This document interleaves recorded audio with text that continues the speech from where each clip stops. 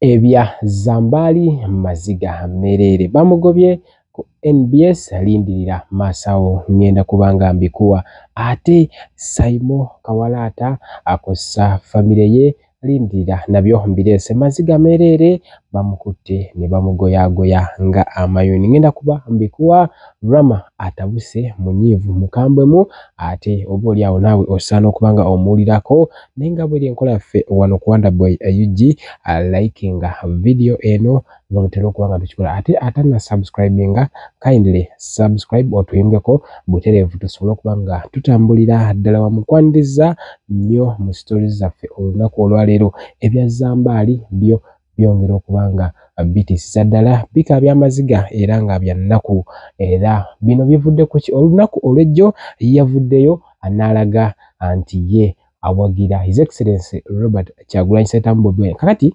wetujidde essaawa eno nga ku internet abaliko mwagala era nga mukirabira ddala nti Zambali yali ku mimwa gy'abantu yeetaaga obukuumi obw'enjawulo okusinziira ku kavidiyo kano njagala owuliremu sekendi emu nzire nkwongereyo.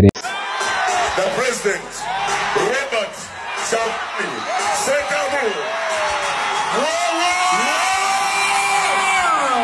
Kakati wamma ayagala okugendako e Canada omukisa guno ku mukono gwo ogwa left akantu akokola bakatambula akwata enamba ezo bulungi zigenda kujja ate osobola okubanga ogenda onyumirwe oba oli awo ensonga n'enteekateeka ezigenda okubeerayo nenga zijja kuba ina kusomesa luli 3 August International Conference on Maternal, Newborn and Child Health gobena ayagala okugendako e Canada akisaka kano asobola okugenda n'omanya ku nkuza n'enzaala oba oli awo ey'abaana naddala mu mbeera ey'okubakuza nga balamu bulungi nnyo nnyo ne Hajimiti wali awo ku nsonga ez'enjawulo musomi wa dduwa ensonga zonna ezikuluma asobola ddala okuba nga azimala so mwekwate ate tusobole okuba nga tutambulira ddala wamu bwetyo omukulu kantandike ne Robert Kyagulanyi Ssentamu Bobi Wine olunaku lwejjo ku show ya King Saha bw'atyo Zambali yavuddeyo n'abanga yalagidde ddala nti ye ali ku sayidi y'abantu era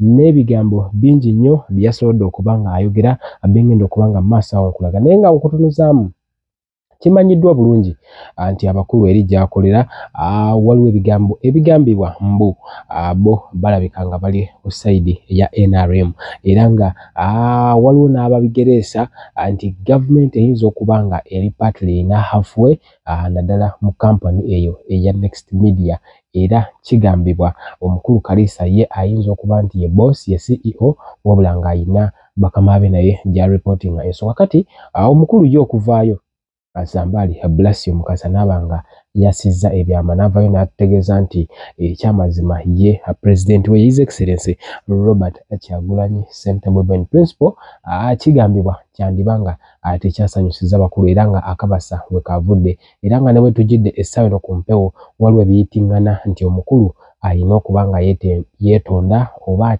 atya kati agwe olowooza ki andaba essaawa eno ekyamazima Zambali ateeka okwetonda ku bigambo byayogedde oba temubirabamu buzibu bonna njagala tutambulekaawo naddala gwagenda okuba nga ompaka comment awo njagala ompeere n'ebigambo biba bisatu nti ekyamazima Zambali asaana okuba nga yeetonda oba nedda nenga bwekitegeezebwa Zambali ebyaddala ye yakakasizza mu bigambo bye nti ye Robert Kyagulanyi Ssentamu ye president kakati omukulu oyo wali ku NBS asoma amawulire amasengege naddala ku ssaawa awo emu abagoberera muyinza okuba nga mukkiriziganya nange nti ne ku lunaku olwokubiri ssaawa zibeera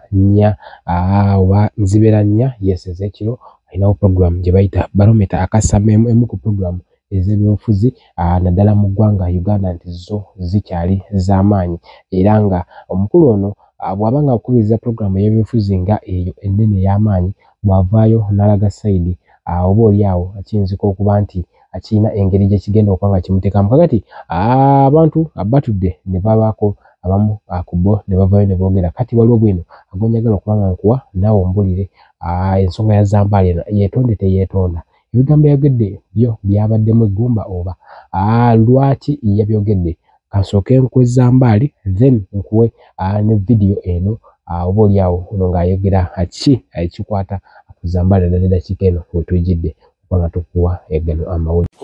billahi minash shaitani rajim. Bismillahir rahmanir rahim. Alhamdulillah rabbil alamin. Ze ajimiti omusomi w'ekitabo era omusomi w'edduwa. Nkosa kyoto kino ekyoto kino kiba kitagombolola. Lwaliro ku kyoto kuno kunyambira abantu bange. Buli muntu yenna alina ekizibu kye ojja ku kyoto kino n'osula akabani n'enkusabira. Buli alina ekizibu naddala mu abali e Bulaaya nompereza amanya.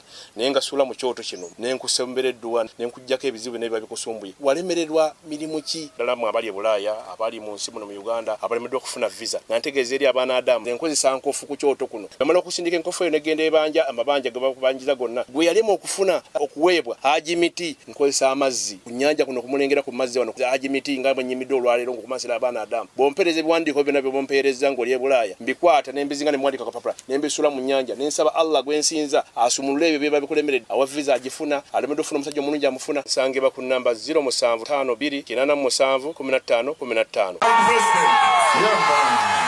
My president, ekijja kijje nseye wange ate nekanja kutuuka. His Excellency, the President, Robert Zambali, Sekamu.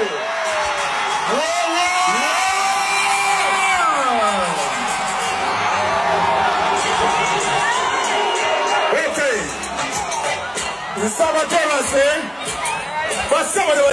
Zambali Mukasa yetaaga obukuumi obw'amaanyi, yetaaga okubeereramu ddala ddala. Zambali yankubidde essimu n'aŋŋamba ddeno okuva we nayogedde ebigambo ku King Saha batandise okunkubira amasimu agantiisatiisa, batandise okumponinga okungoba ku mulimu. Naye mbawooninga mugeze mugobe Zambali ku mulimu oba Zambali afune ekizibu. Zambali Mukasa yagambye Bobi Wine is my president. Bobi Wine is my president. Ekijja kijje. Batandise omutiisatiisa mbwakole apology mu public nga amenyawo ebigambo byayogedde. But Zambali Mukasa togeza noweetonda. Bannayuganda amaaso bagakutaddeko obukumi bwe bannayuganda buli ku ggwe. Bwe bakugoba Zambali ku radio oba ku TV jangu ku Lugambo Nation ngenda kugikuwa eri ku Nbs TV okole osoma amawulire tukole olugambo. Ebya Saymore abyo asibirungi Rama uno amuviriddeyo anamutabukira obuzibu buvudde kuki Rama ye agamba anti Saymore amulinako ennugu oluvanyuma n'okubanga yamusaba interview anabanga yalemwa okubanga ajimwa. Rama yagamba anti Saymore no ebyaddala si musajja wa ddala olunaku olweggulo yasobodde okubanga akyaza pano okwabadde omukulu Tamale Nondi Junior era ng'agamba nti olutalo lwali lwabo babiri era Saymore n'abanga yalweyingizaamu.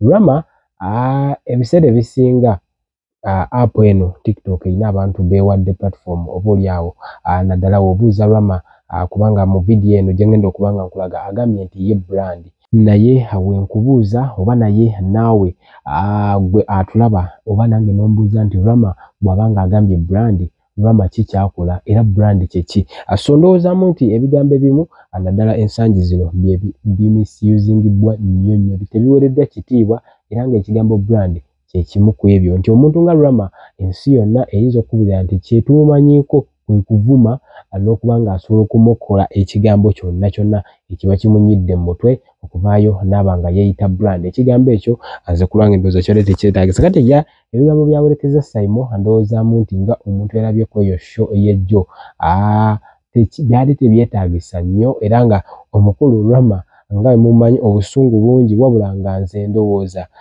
nti is just someone who wants clout oba okitegeera nti omuntu ayagala okubanga at least anti ne wano Kwanda Boy tujjamu ogera ku leso kaffe tulina okuba nga ate tuzireeta emboozi era tobeeraawo n'ogamba kale ate lwaki omwogeddeko ffegwa kuba nga tukuwa ensonga ezo wabula nga era tekijjaawo kuba nti tusobola okuba n'endowooza emuko oba endala ku nsonga ez'enjawulo nga naye bw'olina ezo kati Rama saagala kumwogerera ku nsonga z'omu ku bantu abakkiriza nti ebigambo byamukola akaseera kamu oba olunaku lumu ng'omuntu alina omukyala era ffenna twavaayo wano ne tubalaga mukyala we ndowooza nti sikiwa nti yandiyagadde omwana we atambulire mu footsteps ze oba mu bigere bye ku lwaki sikiwa nti ne maama we oba abazadde be basanyufu naddala ku mutabani waabwe we yeeyisa nga ye kye yagamba nti ye brand sikiwa nti basanyufu naye ebigambo bye ngenda kubanga mbikuwa nawe ombulire ekyamazima internet